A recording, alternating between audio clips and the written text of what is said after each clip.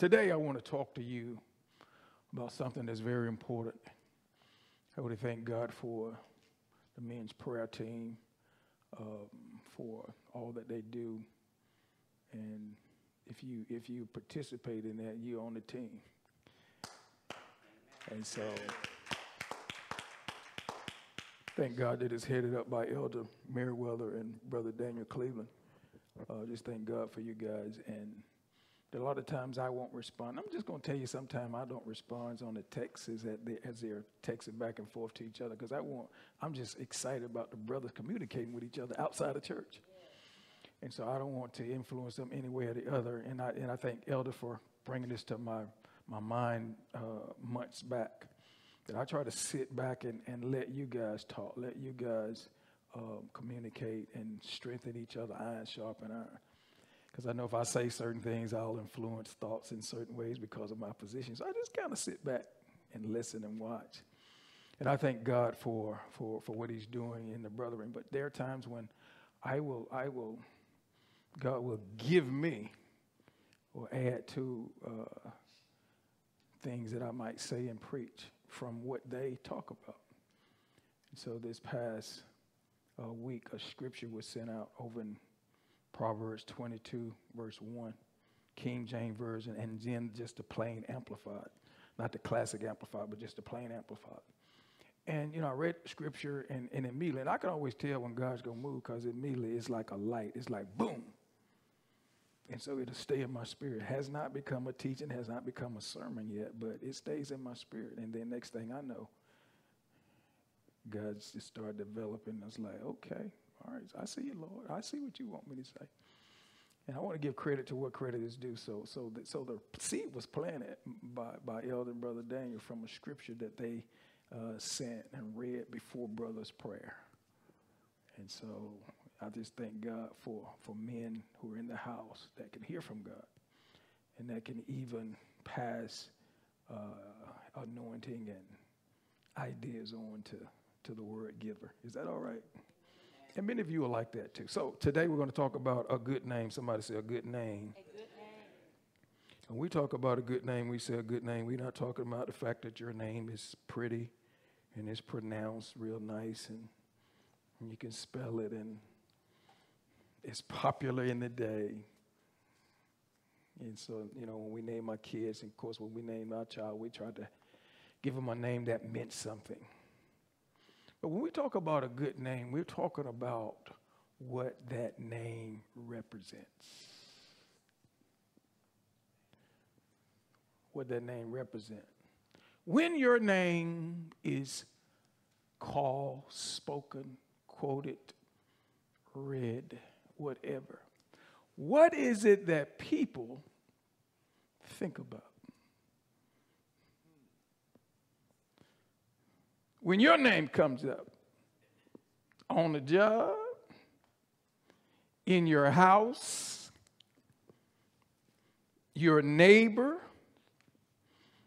your coworker, because I want to submit to you that people are not impressed with just your name and how it's spelled. Matter of fact, you give different meaning to your name as opposed to what your parents did in their lifetime. And a name has to be very important in order for it to have been talked about and mentioned in the Bible. So if there's a good name, consequently, there are people that have a bad name. I'm going to move through this real quick. I'm going to move. But the Bible talks about a good name. So when people hear your name mentioned, what do they immediately think about concerning you? In this context, in this text, a good name really speaks to your integrity. And let me tell you something, you can't hide from your name. You can't hide, you can't pretend. Your name is what you do. Your name is your character. Your name is your integrity. And here's another thing, too. Those of us who are in Christ, and let's say our name was not that good as it was lived through our forefathers. thank the Lord through Jesus Christ, we got a chance to straighten that name out and to have and to turn it around to a good name. And that's more important. I think when you change a not so good name into a good name, I think you give the devil a black eye. I think you encourage people that there is something good that can come out of something bad. I believe when you live up to the name that God wants you to live up to, nations change, cities change, towns change, your family change.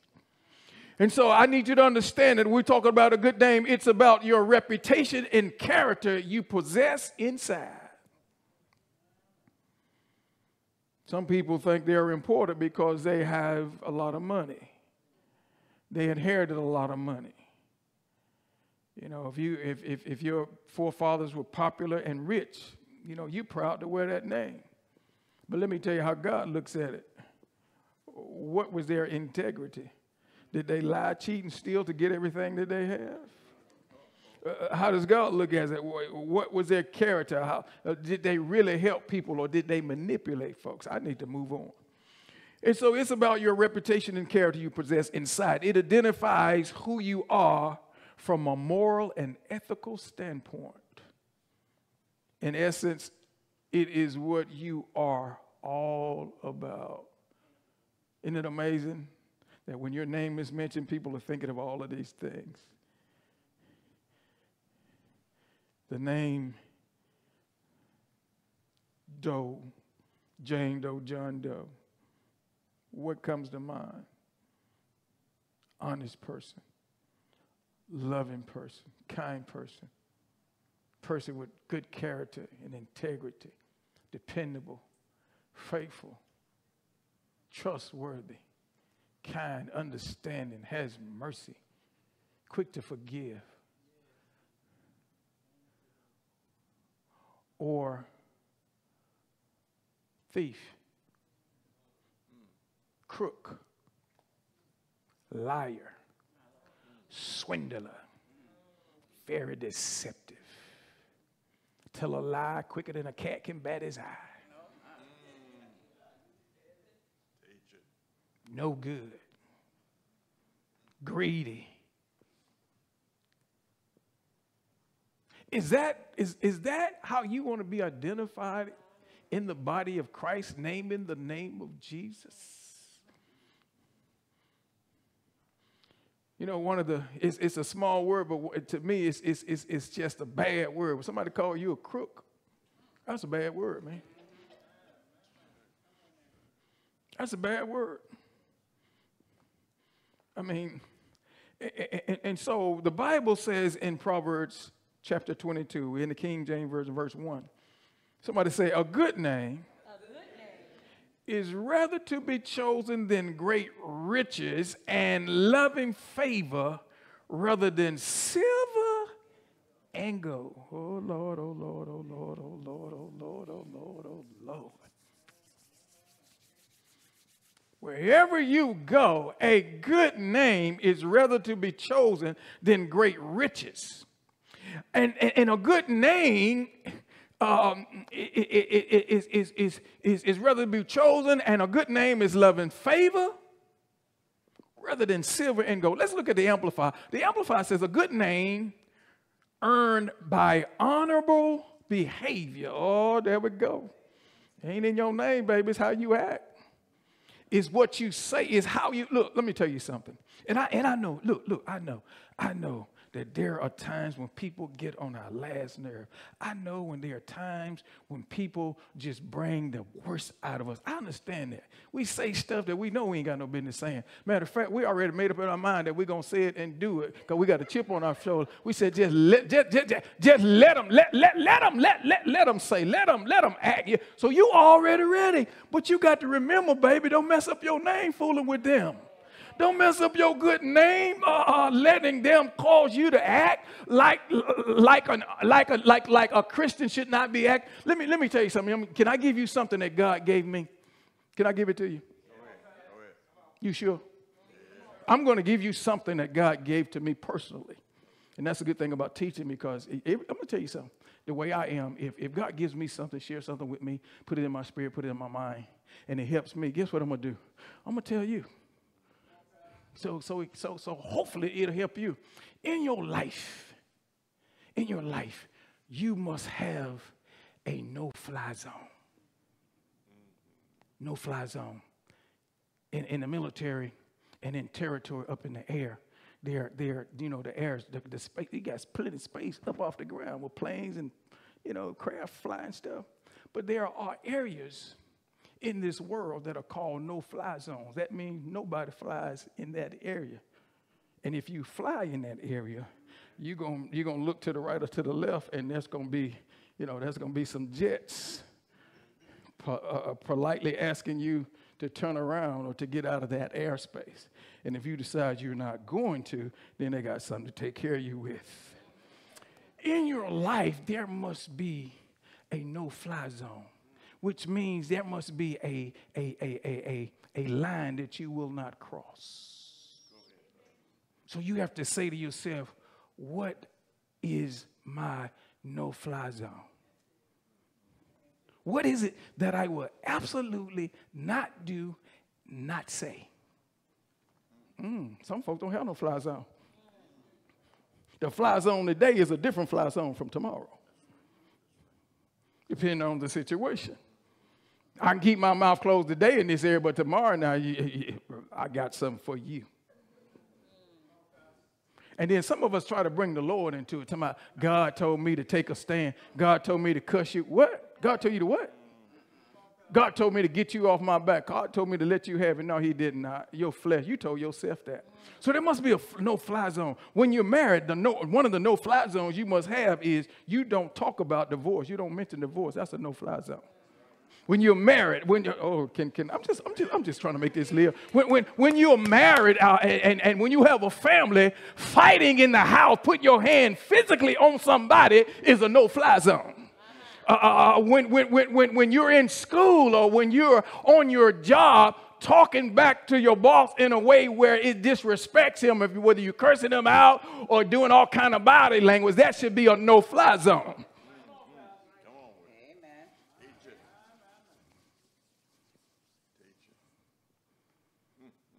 Dropping trash outside of your car when you drive in somebody's neighborhood, that should be a no-fly zone.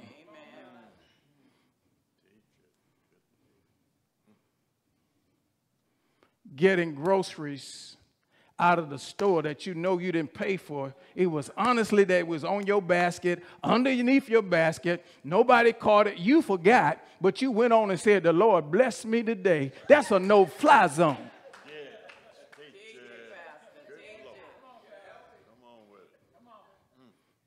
To write a check and you know. And you're going to write it to the church, too. I'm sorry, you're going to write it to the church. Because you know the church going to forgive you. You know there are Christians in the church. You know the folk that work downstairs in the office, they're going to forgive you. They're going to quietly say, look, this is insufficient funds, so can you take care of this? And would you please handle, what we had to pay as far as the penalty and stuff? Would you take care of that? But a no-fly zone is that you don't write a check to the church. I ain't just bothering nobody. This is just an example. Can I just give an example? I'm not trying to do, I'm not, y'all keep giving and just make sure that you don't be in a no-fly zone in this area. And so you write a check for tithes and offering that you know you do not have. That's a no-fly zone, baby. Check your account first before you write the check. If you got $25 in there, don't write the check for $100. That's a no-fly zone. I need somebody to tell me to move on before I stay somewhere and get in trouble. See, we don't have to worry about the world. We don't have to worry about what the world is doing. We need to be concerned about what's going on in the kingdom of God. And then in the kingdom of God, we got folk that don't care about their name.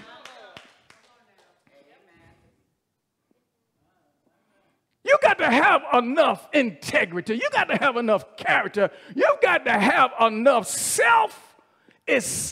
You got to care enough that there's certain things you don't do because it's a no-fly zone.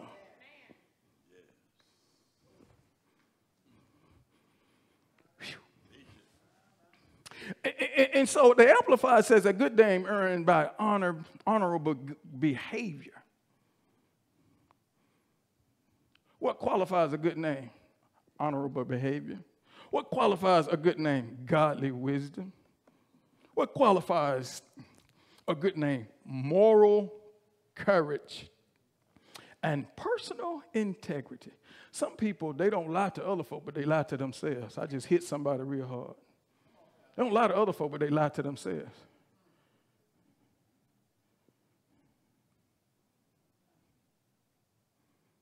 They tell themselves certain things that are not true. They tell themselves they're better than everybody else. They tell themselves that they're smarter than everybody else. They tell themselves that they can get away get away with certain things because nobody's looking and nobody's there. They forget that God is always watching. They tell folks the reason why they can't do certain things or be in certain places or do what they're supposed to do. I don't care how well you lie or how cleverly you lie. God knew you was going to tell it before you told it. He's just trying to figure out how you was going to allow your flesh to fix it. And so we have to understand that a good name is more desirable than great riches. So you trying to tell me a good name is more important and greater than money, than riches? Pastor, did you read that right?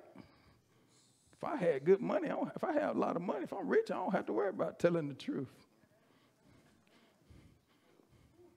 Oh, yes, you do. He says, is more desirable than great riches, and favor is better than silver and gold. So let's look at 3 reasons why a good name is better than great riches. Let's look at 3 reasons why a good name is greater than all the money in the world. First of all, a good name provides stability.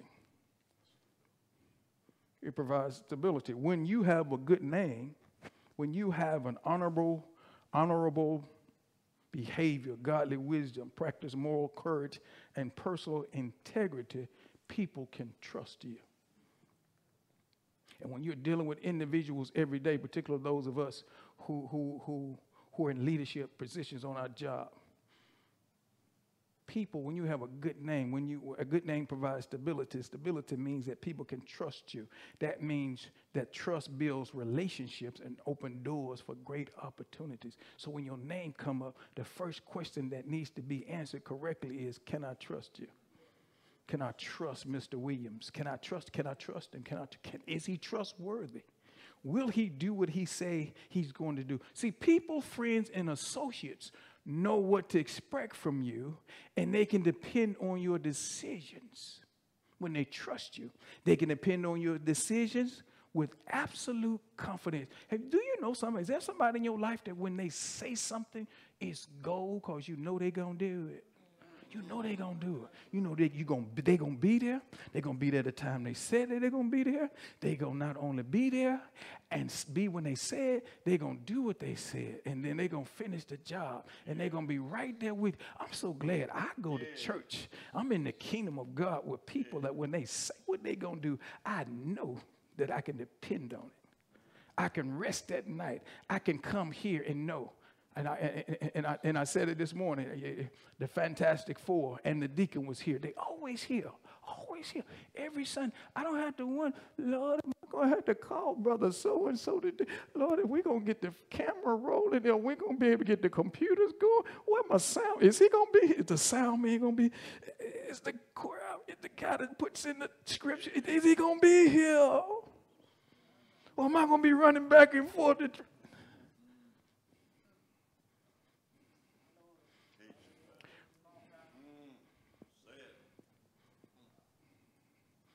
And I think about when their name come up, I think about what they do.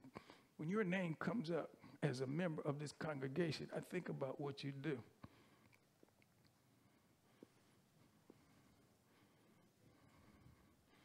Can you be dependent? So a good name provides stability. That means people can trust you. And so with absolute confidence, knowing that your decisions were made with, watch this, pure motives and intentions. So when you, so a good name provides stability. People can trust you. It also opens doors for you of great opportunities. And then when you say something and do something, people have absolute confidence in you. And not only that, they know that what you say and what you do, your motives are pure and your intentions are pure. You're not doing something just to get something. You're not trying to trick folk. You don't have a hidden agenda.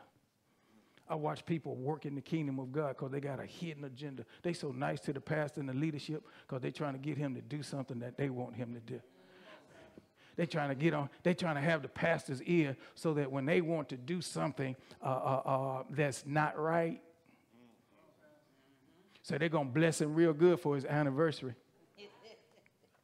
They're going to bless him real good for his anniversary. They're going to buy him 2 or 3 or 4 suits, and they're going to pad his pockets, and they're going to do all this stuff because they looking for a favor. And sometimes it's just to be over a certain auxiliary or a certain ministry in church so they can have their way. Y'all don't know nothing about that. Y'all haven't seen that before. And so another thing here, individuals whose good name has been tarnished have a difficult time. So now we're talking about the opposite. Individuals whose name have been tarnished have a difficult time building trust and maintaining good friendship. Can you think of anybody that you just rather not be around? Hi, bye, hey, how you doing? You look good, just so glad to see you, and you're gone. You don't trust them because you know as soon as they start talking, they want something. They don't have a no-fly zone in their life. They fly everywhere. They do everything. They say anything, do anything. And so we see that they don't maintain, they don't build trust, they don't maintain good friendships. Their motives will always be questioned as dishonest, two-faced, and deceitful. You ever seen anybody wearing 2 or 3 faces? Some folk wear it within an hour's time. They got 2 or 3 faces. You don't know who you're talking to. You don't know what they might do. You don't know where they're going. He said, and see, so we say you don't ever want to be in situations or relationships where people don't trust you. The second thing, a good name is eternal. Aha. See, riches are fleeting and temporary. It's temporary. See, nobody has ever been carried to the graveyard with a Brinks truck driving behind them. Why? Because we can't take the riches of this world into eternity with us once we die. You're not going to find it. Your family members are not going to. I don't care how much they love you. They are not. You're not going to find too many rich accessories, watches, and all of this. No, you're not. No. Because you're not going to use it in heaven. You can't. You don't need it. And so a good name, however, is hypothetically eternal. Think about how many men and women of history are still being spoken of in a positive light. Think about it. First person that pops off the top of my head is Martin Luther King. And there's so many others. How many people do you remember who are no longer living have changed the course of history by the good deeds they performed in their lifetime? And so not just remembering how to spell their names, but the good deeds, the honorable behavior and godly wisdom they deposited in you and in this society. There are people who are gone, but before they left here, they deposited goodness in you and character. And a lot of times, and sometimes our forefathers, our parents, they failed, man. They were trying to deposit some good things in us. And so this is what I want you to do. This is what maturity does. Maturity says, look, nobody's perfect. So you know they made mistakes. And sometimes, it looked like it was willfully. But that's fine. That's not what you dwell on because they're gone. What you want to dwell on is the good things that they deposited into you. Yes. That's what you want to focus on. Yes. You want to understand that the good things are eternal and they came from God. And God will give you those He will impart those good things to you and cause you to take it to the next level. Amen. And that's how each generation gets better than the previous one, because of the things that are deposited. Stop thinking about yourself and understand that God wants us to deposit good things into the next generation. And so the thing about it is, our forefathers deposited good things into us. What if this could be you? I want to tell you today, this can be you. If you pass 50, man, you shouldn't be meshing words and just clowning and cutting up and just saying anything. Everything that comes out of your mouth, you should be depositing something good and decent and wholesome into the lives of others. And you should be trying to have a lifestyle to back that up. That's right. Because it's about inheritance. It's about leaving a legacy. See, if I deposit the right stuff, how many of y'all seen, and you've seen it in our old neighborhoods, the things that our parents worked hard for and we worked hard for, we go back into those neighborhoods and it's been torn up, trashed out, destroyed. So I don't know about you, but the things that I'm connected with right now, the people that I'm connected with right now, I don't want after I leave here, 20 years after I leave here, it's all destroyed and just wasted, wasteland. No. I want my son to act like he's somebody. I want Baylor, when he gets to be a grown man, I want him to look and act like he's somebody. I want Lillian, I want her to be, to act like she know Jesus. And that should be your goal too. I hope to still be preaching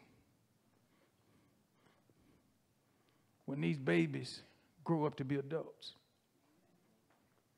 And in the meantime, between now and then, I want to deposit directly into their lives, because I want them to have a good name. I want to deposit into your life so that you can help.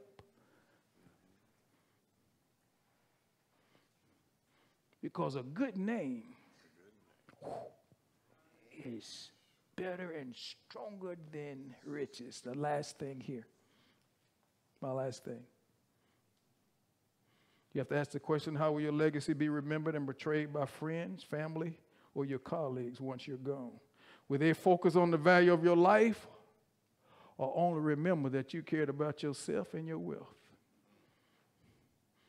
Kids are more likely to model the character traits of their parents and others, like teachers, coaches, professional athletes, and so on, who have position of influence over them. The best part of you can theoretically be passed down from generation to generation, therefore making your good name eternal.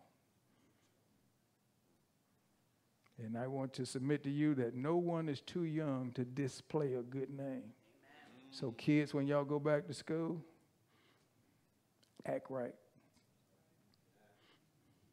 When the teacher call your name, let it be to where she feel pleasant, peace, energy, and gratefulness for knowing you and teaching you.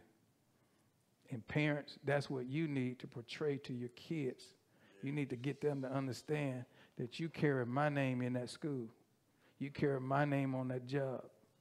And by the way, before they hear you, you got to be acting like you got some sense in front of them.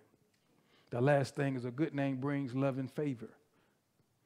Notice the ending phrase of this scripture says, a good name brings love and favor rather than silver and gold. As you seek to build a good name instead of riches, you will attract all kind of love and favor.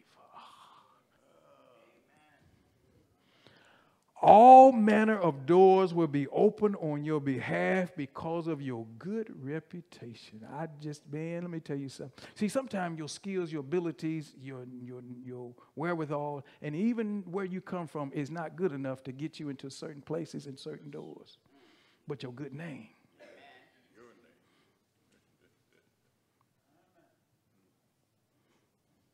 People will love you for having integrity and good character. I've seen folk that won't live right to save their life. I've seen folk don't care nothing about God, but they love you, they love me because they see goodness. They see integrity. It's amazing. Even the devil can trust you, and so they love you. That's what a good name will do. And so people will love you for having integrity and good character. They will appreciate you for kindness, mercy, understanding, and trustworthiness. I'm going to close with this. They will stand by your side when you are attacked by the enemy because of your good name. They will speak up for you, while others will even sacrifice their time, resources, and knowledge to help you excel. A good name. What do people think when they hear your name? God bless you today.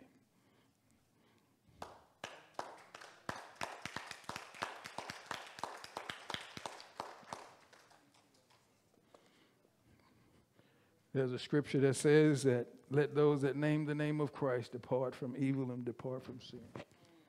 If you're a Christian, then we are to live like Christ told us to live. Amen. And as you stand to your feet and we're getting ready to partake of the bread and the juice, we have to remember that those of us who are Christians, we name the name of Christ.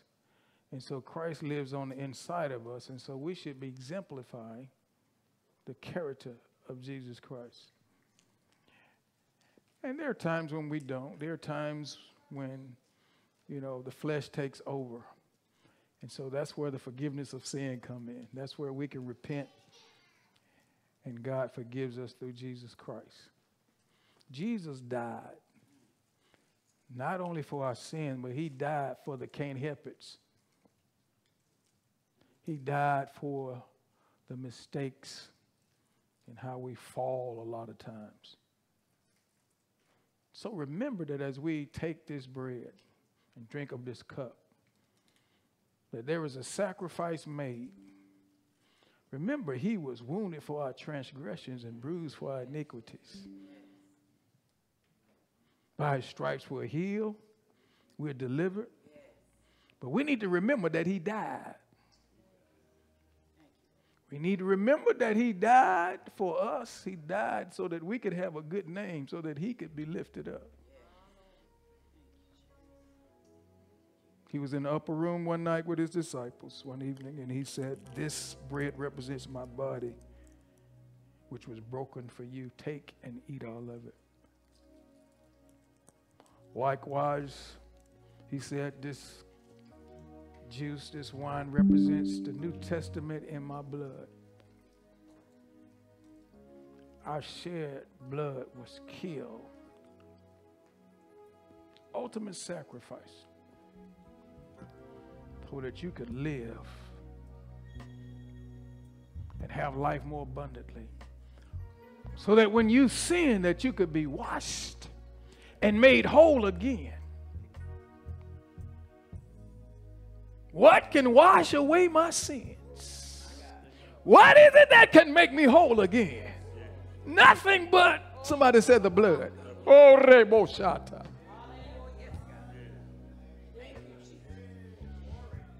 The blood washes, the blood cleanses, and there is also life in the blood. Take it and drink all of it.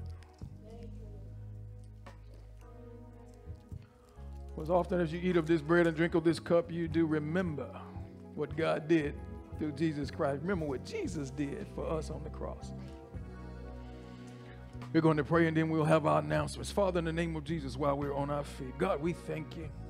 And anybody needing prayer, I want you to come to. Father, in the name of Jesus. God, as we get ready, children are going back to school. Parents, we're starting girding up the loins of our minds to parent again. There's always going to be challenges. Life is full of challenges. There's going to be some teachers that we don't like, principals we don't like, kids we don't want to be around, parents we just don't understand. Lord, help us to understand that none of that is important when it comes to us and our relationship to you. What is important is that we represent you well wherever we go and whatever we are doing. We carry the kingdom with us. We are the church. We are the called out ones, even our children. So let us not use, and Lord, I know you're giving us this to pray because we need to be on guard and on arm. Let us not use what you've given us in our good name to misrepresent you. When we talk to teachers and whoever it is that we talk to, let us talk to them with respect and love.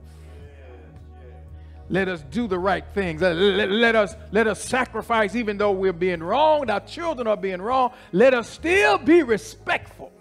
Let us still be godly. Let us still show godly love and peace and understanding, because we reap what we sow. Help us to be strong. Help us to have no fly zones. Help us to live a life of integrity. Help us to be faithful to you. Help us to speak what is right out of our mouths. Help us not to slander teachers and administrators and coaches, and let us be a part of the solution and not the problem. And Lord, when we have done that, show up and show out. Let your spirit rule and reign and give us favor. Bless us. Cause what we do to be more powerful than riches. God, we honor you and we thank you. Praise you for all that you've allowed us to do this day. Thank you for every voice under the sound, every person under the sound of my voice. God, I thank you for these young people who have made up their minds that they're going to live for you. Working on their good name. God, I thank you, Lord God, that you will continue to send resources, giftings and talents to help them along the way. Lord, I thank you for this loving congregation, especially those of us who have lived and have resources and are not selfish. God, we thank you for them as they continue to pour and strengthen and encourage our youth. Now, Lord God, we pray that you would just keep us as we continue to move forward in all that you assigned for us to do in the mighty name of Jesus. In Jesus' name, amen. You may be